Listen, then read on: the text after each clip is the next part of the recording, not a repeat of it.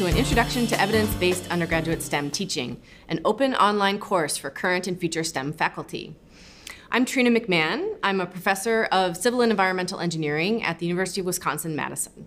I'm also a co-faculty director in the Delta program at UW-Madison, which is an organization that's dedicated to the development of future faculty. I teach several courses each semester. I teach an introductory course in engineering, a sophomore junior level course in environmental engineering, which is my specialty. I also teach part of an honors biology course and a course in environmental microbiology. And I'm Derek Bruff. I'm the director of the Center for Teaching at Vanderbilt University and a senior lecturer in mathematics. I teach in the math department. I teach a course in statistics and linear algebra from time to time, and a really fun course in cryptography. As part of the Center for Teaching, we work with faculty and graduate students all over the campus to help them develop foundational teaching skills and to try out new ideas in teaching and learning. Let's unpack this course title a little bit. An Introduction to Evidence-Based Undergraduate STEM Teaching. STEM stands for Science, Technology, Engineering, and Mathematics. That refers to a group of disciplines that have a similar way of making sense of the world and definitely have a lot of commonalities in how they teach and how they approach teaching. And so those are the disciplines that we'll be focusing on in this course. So let's talk about undergraduate STEM teaching. This course is mainly focused on undergraduate teaching, and you might think this could also apply, some of the principles that we talk about could also apply to high school or graduate school, but we're mainly focused on undergraduates, and specifically undergraduates in the United States. So what do we mean by evidence-based? Well, let's take a recent example, a journal article that got a fair amount of attention. It's an article that was published in the Proceedings of the National Academies of Science by Scott Freeman and colleagues. And in this article, they analyzed 228 control group studies. Each of these studies compared more or less a kind of traditional lecture-based classroom environment with a classroom in which active learning was present. And so on the one hand, you had courses that were primarily lecture-based. Students were in class kind of passively taking notes. And in the other cases, you had classrooms in which students were interacting with each other, with the material, often through small group activities. And so they had 228 studies like that they analyzed. And they had a couple of key findings that I think are really important. One is that the students in the lecture-based courses actually failed at a rate 1.5 times that of the failure rate in the active learning classrooms. So the students in the active learning classrooms, about 22% of those students failed across all the studies. In the lecture classrooms, it was 34%. Another key finding, that the final course grades in the active learning classrooms were actually 6 points higher on a 100-point scale than the final grades in the lecture-based classrooms. This is pretty persuasive evidence that STEM educators should adopt active learning strategies when they teach. Trina, when did you start using active learning approaches in your teaching? Well, Derek, when I was a PhD student, I didn't have access to a course like this. And so when I first entered the classroom, it was a pretty rough experience as an assistant professor. I set up my course just as 50-minute lectures where I just blathered on to the students and they got really bored and didn't learn very much.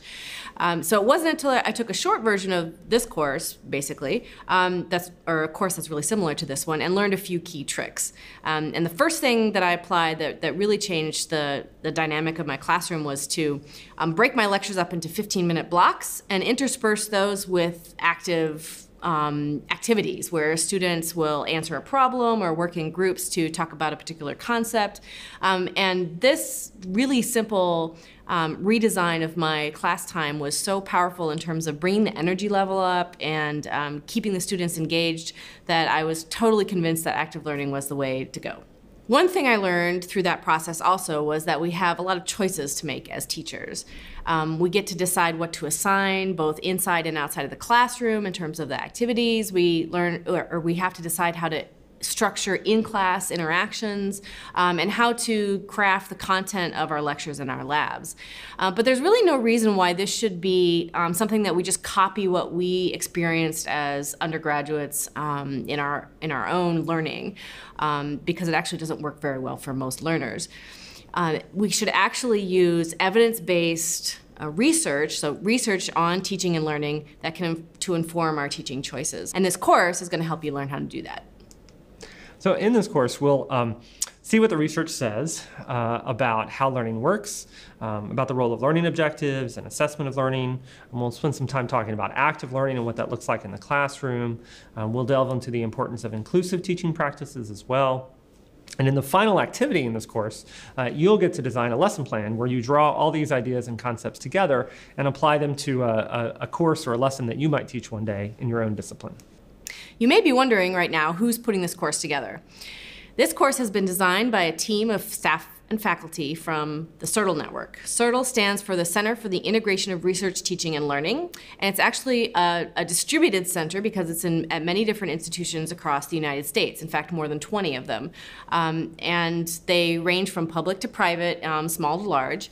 And the faculty and staff at those institutions who are helping us with this course have as their mission to prepare future faculty to teach in STEM. And so we're drawing on that expertise within the network, as well as expertise outside of the network, to put this course together for you. Now, the CERTL network has 3 core ideas that are going to permeate throughout this course. And so I want to go through them really quickly. The first is teaching as research, and this basic idea is that you can approach your classroom teaching as a research project, and you can continuously improve and iterate in order to maximize student learning. And this was a really transformative concept for me when I was first learning how to teach as an assistant professor.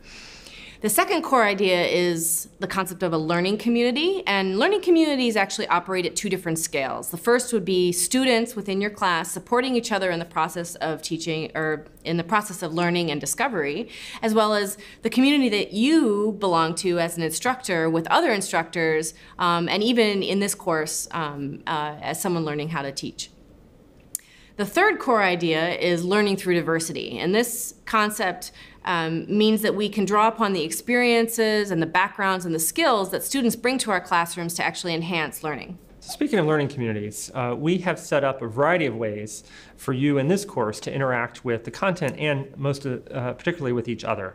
Certainly we have a lot of videos for you to watch that will introduce some key ideas and some of the research on teaching and learning. A lot of these videos have embedded questions that you can respond to that will help you reflect on what you're learning. But just as importantly, we have discussion forums where we encourage you to share your personal experiences, your own perspectives on teaching and learning.